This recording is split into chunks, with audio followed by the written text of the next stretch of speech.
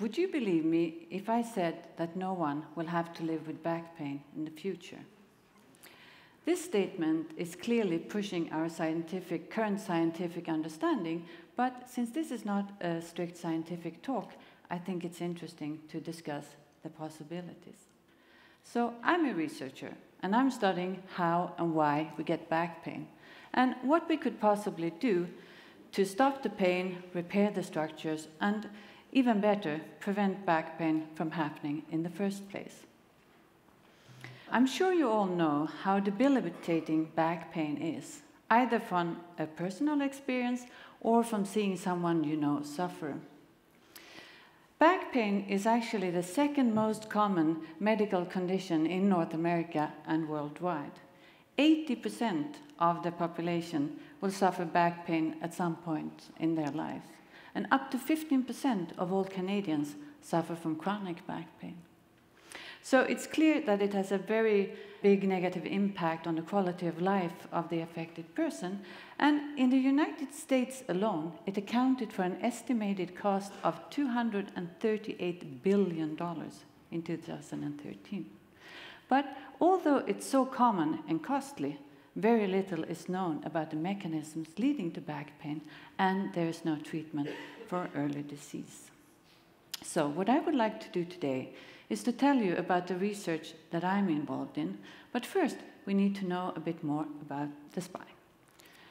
So the spine can be illustrated like a stack of donuts separated by spacers.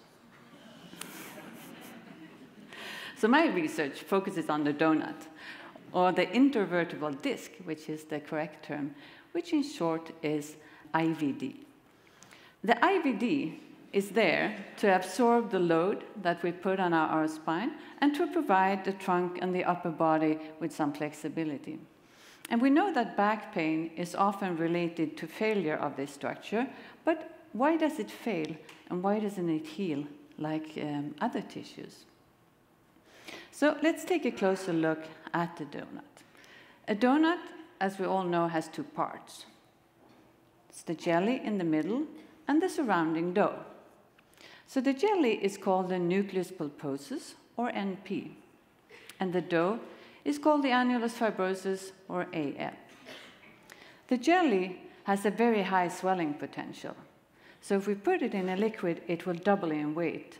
Or if it's completely free, it will expand 5 times its volume.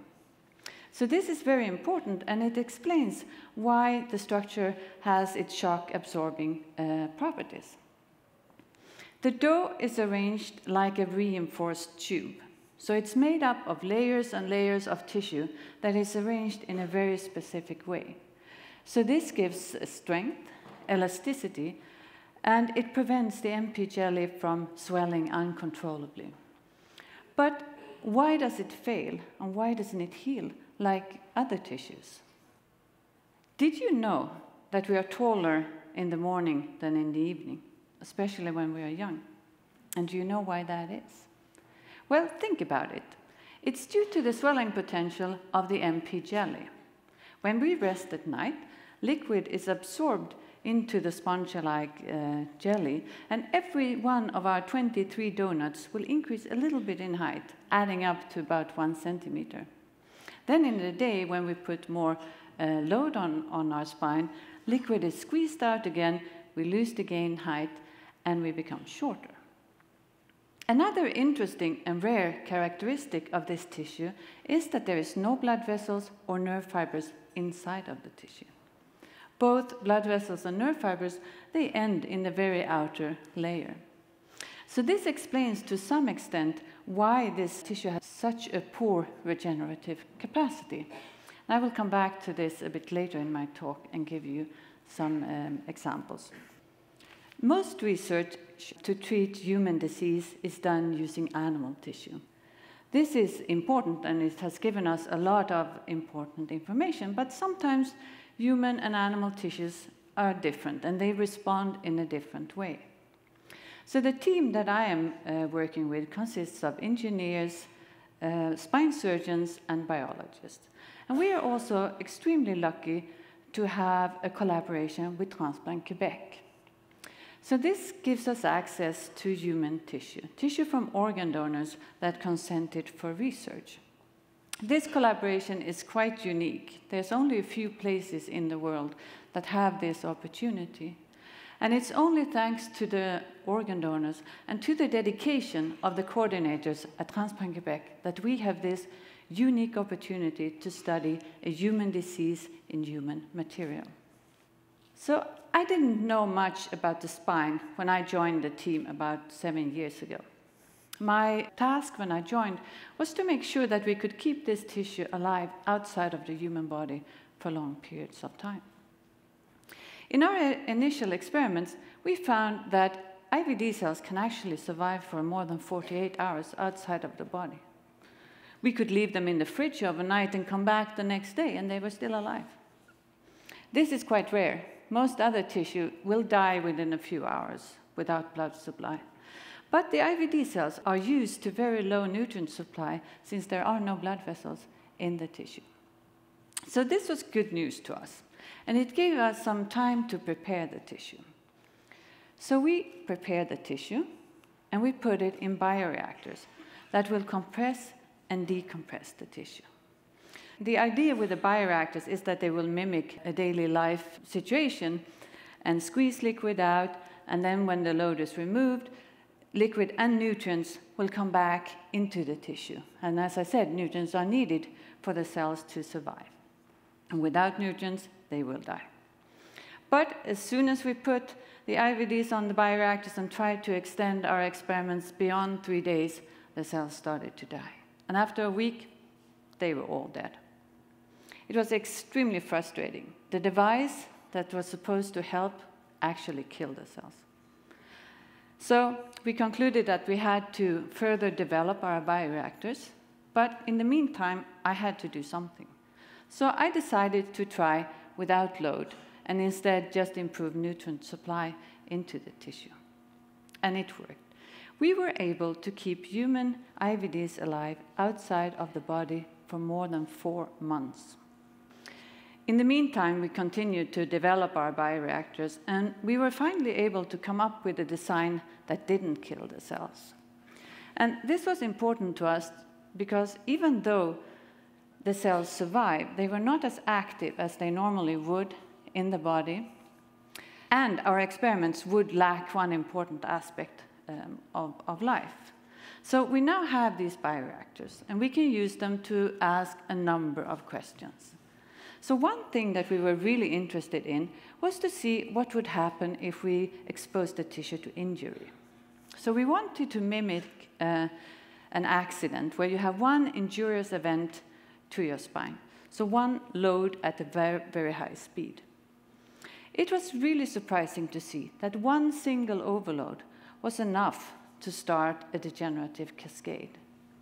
We found that a lot of the jelly was lost from the tissue. We also found an increase in pain-mediating factors that leaked out of the tissue, factors that, if they reach the surrounding nerves, will cause severe pain. And these were the same factors that we had previously identified in IVDs of patients undergoing surgery for low back pain. So this type of injury is obviously not the only reason we get back pain, but it's certainly one. And I believe that by generating more knowledge about the things that lead to back pain will help us focus our research efforts on the relevant pathways.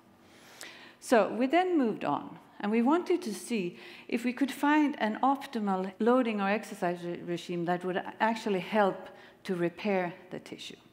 But to be able to see if there was a positive effect of exercise, we first had to remove some of the jelly. So we divided our IVDs into 3 groups. So we had one group with no exercise, we had a heavy and a light exercise group. So the no exercise group, they were just kept in a nutrient solution for the period of the experiment. We exercised the other 2 groups with either a heavy or a light exercise regime.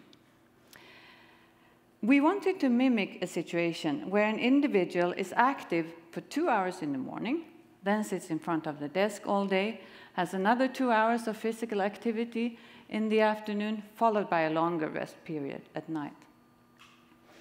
In these experiments, we found that the group that received the light exercise, they fully recovered, they refilled the jelly, whereas the no exercise or the heavy exercise group both failed to recover.